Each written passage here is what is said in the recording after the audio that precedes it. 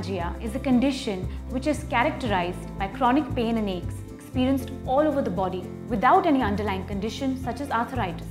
These are deep-rooted body aches with certain tender spots that pain excessively. A person may even experience chronic fatigue and problem in sleeping and concentrating. Essential oils are very effective on fibromyalgia as they help in relieving the pain and discomfort associated with this condition. So over to Maria Tabon, our aromatherapy expert, who will show us how to prepare a blend using such oils.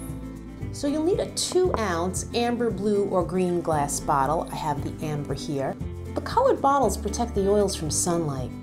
So start by taking 4 drops of peppermint oil, add that to the bottle, 4 drops of frankincense, 4 drops of lavender oil.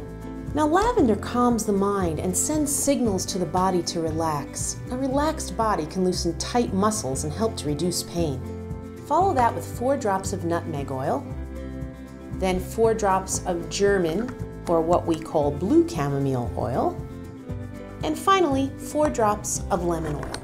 Now lemon oil helps improve circulation in the body. It stimulates white blood cells and thus increases the body's ability to fight disease. Now fill the remaining bottle with Mahanarayan oil. Once you have the oil in the bottle, you blend all the ingredients together, capping it tightly, and then roll it. This will blend all the ingredients. And this is how you use the blend. Apply about 10 drops of the blend over the affected area. Mix 5 drops of the blend in a tablespoon of milk or Epsom salt. Add it to a tub filled with water.